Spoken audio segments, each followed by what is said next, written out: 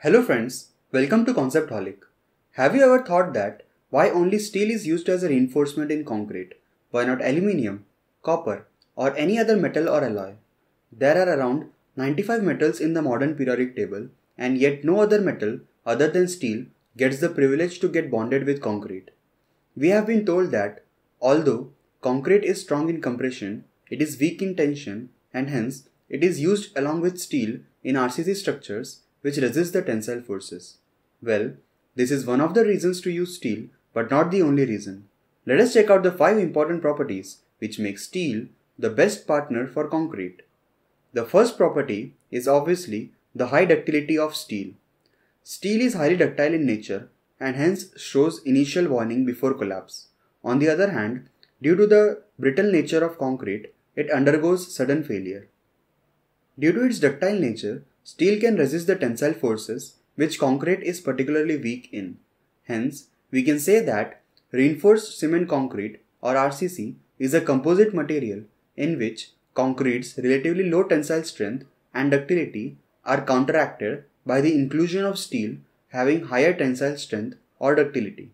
It is just the same as how partners complement the faults of their better halves. The second property is that steel is equally strong in tension as well as compression. It is a myth which people think that steel is only strong in tension but weak in compression. However, the truth is steel is equally strong in tension as well as compression.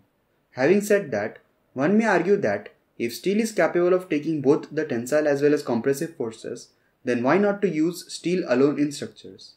Well, you already know the answer to this, don't you? The third and the most important property is that the coefficient of thermal expansion of steel is the same as that of concrete and is approximately equal to 12 into 10 raised to minus 6 per degree Celsius.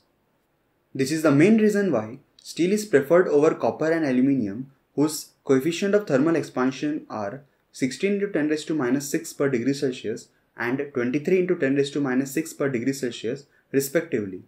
This property prevents the breaking of bond between steel and concrete due to thermal change and avoids the development of thermal stresses. So, be it summer or winter, both steel and concrete will never have to go through the pain of breakups. The fourth property is that steel can be welded easily.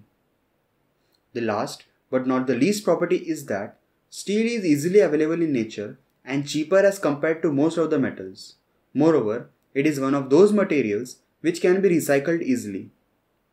All the 5 properties mentioned earlier make steel the best material to be used with concrete. Hope you enjoyed the video. If you did so, please like the video and do subscribe to our channel for more such factual videos on civil engineering. Thank you and happy learning.